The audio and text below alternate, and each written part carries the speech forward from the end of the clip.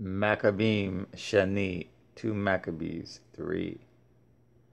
Now, when the holy city was inhabited with all peace, and the Torah was kept very well, because of the holiness of HalleluYAH, the high priest, and his hatred of wickedness, it came to pass that even the kings themselves did honor the place, and magnify the temple with their best gifts, so much so that Seleucus of Asia of his own revenues bore all the costs, belonging to the service of the sacrifices. But one Shimon of the tribe of Benjamin, who was made governor of the temple, fell out with the high priest, and about disorder in the city. And when he could not overcome HalleluYAH, he got him to Apollonius, the son of Tharasius, who then was governor of Aram and Phoenicia, and told him that the treasury in Jerusalem was full of infinite sums of money, so that the multitude of their riches, which did not pertain to the account of the sacrifices, was innumerable, and that it was possible to bring all into the king's hand. Now, when Apollonius came to the king, and had showed him of the money whereof he was told, the king chose out Heliodorus, his treasurer, and sent him with a commandment to bring him the foresaid money. So forthwith Heliodorus took his journey under a color of visiting the cities of Aram and Phoenicia, but indeed to fulfill the king's purpose. And when he was come to Jerusalem, and had been courteously received of the high priest of the city, he told him what intelligence was given of the money, and declared wherefore he came, and asked if these things were so indeed. Then the high priest told him that there was such money laid up for the relief of widows and fatherless children, and that some of it belonged to Hyrcanus, son of Tobiah, a man of great dignity, and not as that wicked Shimon had misinformed. The sum whereof in all was 400 talents of silver, and 200 of gold. And that it was altogether impossible that such wrongs should be done unto them that had committed it to the holiness of the place, and to the majesty and inviolable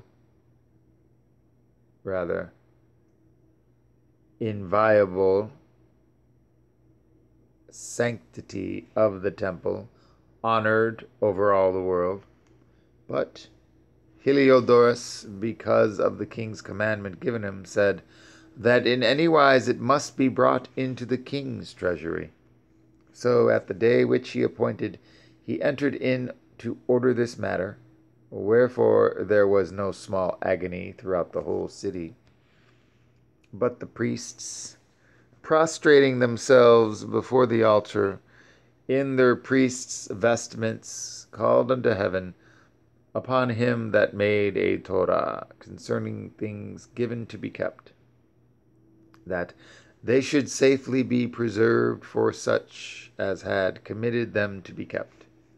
Then whoso had looked the high priest in the face, it would have wounded his heart, for his countenance and the changing of his color declared the inward agony of his mind. For the man was so compassed with fear and horror of the body, that it was manifest to them that looked upon him what sorrow he had now in his heart. Others ran flocking out of their houses to the general supplication, because the place was like to come into contempt. And the women, girt with sackcloth under their breasts, abounded in the streets, and the virgins that were kept in ran, some to the gates, and some to the walls, and others looked out of the windows. And all, holding their hands toward heaven, made supplication. Then it would have pitied a man to see the falling down of the multitude of all sorts, and the fear of the high priest being in such agony. They then called upon El Shaddai Yahweh to keep the things committed of trust safe and sure for those that had committed them. Nevertheless, Heliodorus executed that which was decreed. Now as he was there present himself with his guard about the treasury, Yahweh Sabaoth and the Prince of all power caused a great apparition, so that all that presumed to come in with him,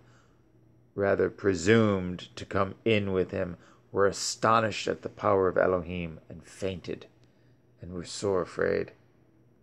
For there appeared unto them a horse with a terrible rider upon him, and adorned with a very fair covering, and he ran fiercely, and smote at Heliodorus with his forefeet. And it seemed that he that sat upon the horse had complete harness of gold. Moreover, 2 other young men appeared before him, notable in strength, excellent in beauty, and comely in apparel, who stood by him on either side, and scourged him continually, and gave him many sore stripes. And Heliodorus fell suddenly unto the ground, and was compassed with great darkness. But they that were with him took him up, and put him into a litter. Thus him that lately came with a great train, and with all his guard, into the said treasury, they carried out, being unable to help himself with his weapons. And manifestly they acknowledge the power of Elohim, for he by the hand of Elohim was cast down, and lay speechless without all hope of life. But they praised Yahweh, that had miraculously honored his own place. For the temple, which a little afore was full of fear and trouble, when El Shaddai Yahweh appeared, was filled with joy and gladness. Then straightway certain of Heliodorus' friends prayed on Yahweh that he would call upon HalleluYAH to grant him his life, who lay ready to give up the Ruach. So the high priest, suspecting lest the king should misconceive that some treachery had been done to Heliodorus by the Yahudim, offered a sacrifice for the health of the man. Now as the high priest was making an atonement, the same young men in the same clothing appeared and stood beside Heliodorus, saying, Give on Yahu, the high priest, great thanks, so much so as for his sake Yahweh has granted you life.